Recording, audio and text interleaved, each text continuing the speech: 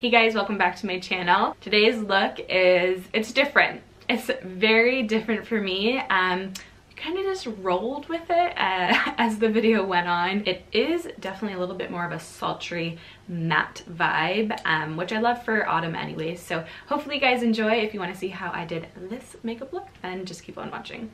I'm actually going back to an old favorite foundation. This is the Estee Lauder Double Wear. I used to always wear the shade Tawny, but I feel like I always needed, I felt like I always needed a tan with it, but I ordered the shade Wheat. It is the perfect match. I can have a little bit of tan, I can have like a full amount of tan, no tan, and I feel like it just blends into my skin. It's 3N2, so it's a neutral shade. If you feel like you have similar skin tone to me, then you'll love it. So you can just see there it has a nice undertone to it. It's basically the lighter sister to Tawny. So if you're a Tawny lover but you feel like it's just a tan foundation for when you put on a tan, I highly suggest Wheat because I've been loving it. You guys know I don't love putting foundation on my forehead, but because this look is a little bit extra, I just want it to be cohesive everywhere. Everywhere. My lips are actually super dry, so I'm just gonna put a little bit of olive spin in it. You know your toddler's been in your makeup when there's like little fingernail digs all over it. This is just a NARS tinted balm. Moving on to concealer, this has become a firm fave in my makeup bag. It is the Hourglass concealer. I think it's the Vanish concealer. It is incredible. I have the shade Cotton. It's a little bit on the pale side, so it is very highlighting. Oscar is a fan of it. Are you trying to do a poo? I can't even look at him because then he's like, hi, mommy. I'm so sorry. I know this is the second video with baby background noise, but it's the only way it's gonna work, people, for right now, okay? As you can clearly see, it is just a touch too pale for me. I'm gonna go in, it's like anytime I start talking, going in with my medium number 2 Flawless Finish Powder from Charlotte Tilbury, just to mute it out just a little bit and also set it in place. Looks a lot better rather than such a contrast between light and dark. Bronzer, I'm going in with the Charlotte Tilbury Airbrush Bronzer in number 2. It has been a firm favorite as well. It is such a nice shade, love it, and I feel like I'm not gonna run out of it anytime soon. The Laura Mercier Ginger Blush. Oh, I've been reaching for this every day. It's such a pretty, like, peachy everyday shade. More of like a peachy brown nude, if that makes sense. And I like taking just a little bit and going on the bridge of my nose.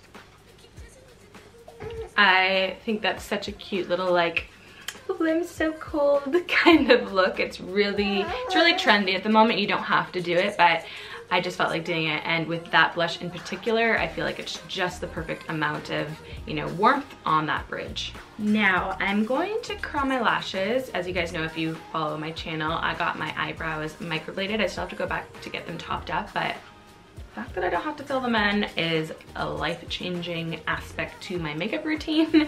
So you can go check out that video if you're curious. I'm gonna curl my lashes. This is a new lash curler I bought from Look Fantastic, the Japanesque one. It was on sale. So I'm gonna quickly curl them and then we're gonna move on to our eyes. Whenever you curl your lashes, just shows the length. Also, Revitalash is so good. I've mentioned it in a couple videos now, but it has transformed my lashes completely, and I hardly wear false lashes anymore, and I feel like I never have to get eyelash extensions again because my lashes are so long naturally. I haven't used an eyeshadow base in some time, but this is the Bare Minerals Gen Nude in the shade Right AF. I just wanted a really clean base for my eyelids, so I'm just gonna use a very small amount to mute them out. The whole reason for this tutorial was because of this palette, the Huda Beauty Khaki one. It's really inspired by the middle section here, so we're gonna play around with it.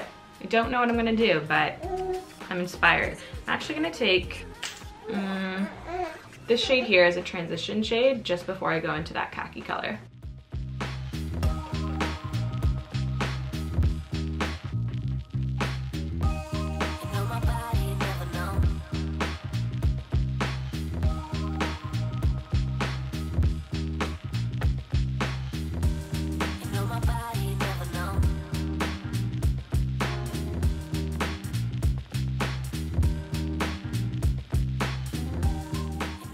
Now I'm gonna go into this shade right here. It's a little bit lighter and has more of a kind of a pink undertone, but not too warm, more of a neutral pink. Just gonna fade out that desert brown that we just put on. Real star of the show is going to be between these two right here.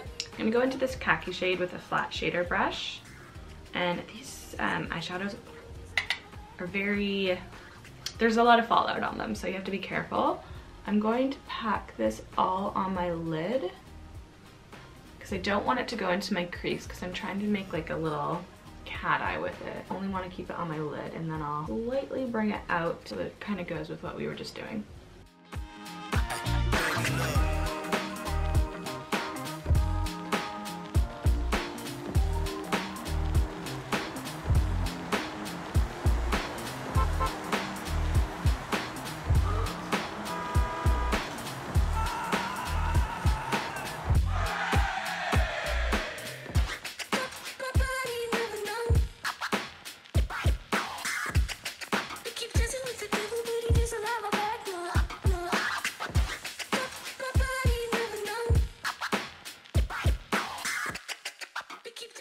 Making sure to blend as we go, just like a regular fluffy brush so that there's no harsh lines. Now we're gonna go in with the darkest shade in the palette, which is this one here. It's like a really deep eggplant kind of shade, I would say. And I'm really just gonna stick this right at my lash line just to darken it, because we're gonna put a liquid liner on top. So this is just gonna create the depth first. I'm also gonna put just a little bit underneath. That involved a lot of blending. We're gonna move on to eyeliner. This is a nice intense fall look. I'm gonna use the Nabla Serial Liner. You guys know I like this liner. I haven't actually done a winged liner in a long time, so.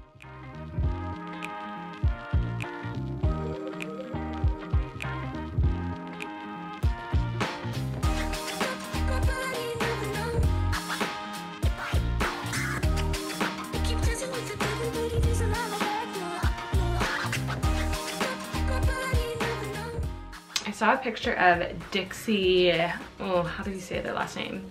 D'Amelio, but she had like another little line right here. So I'm gonna do my mascara first and see what I think, because my lashes have grown a lot with using Revitalash. So I'm gonna take the YSL the Shock Mascara because I want a lot of length. If I wanted a lot of volume, I would be using the NARS Climax Extreme.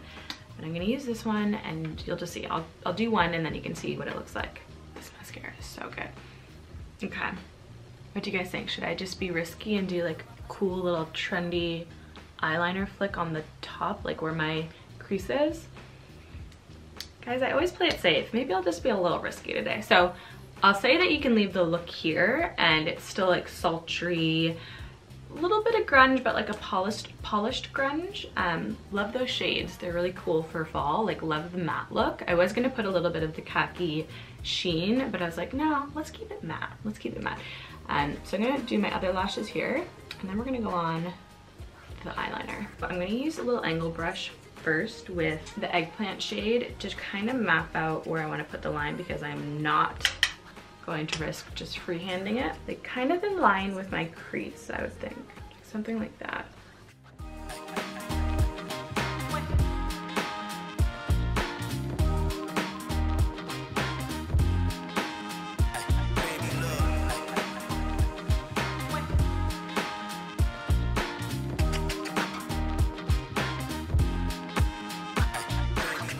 I'm gonna elongate my brows just to accommodate this look. Actually, it's not gonna be everyone's cup of tea. Don't even know if it's my cup of tea, but we did it, and that's all that matters. Let's add lips. I'm gonna do Iconic Nude because I love it. It goes with everything. Giorgio Armani Lip Mastro in 101. As always, these looks are not planned. Maybe there's a reason I should start planning them, but I feel like the younger generation is so cool with their makeup. Like, they're just very, they just do it. They don't really care, and I love that. I don't know, I'm kind of feeling the random lines. Definitely not gonna be everyone's cup of tea, and I understand that. But hopefully you guys enjoyed this makeup look. Don't forget to like, share, and subscribe, and I'll see you guys in the next video. Bye.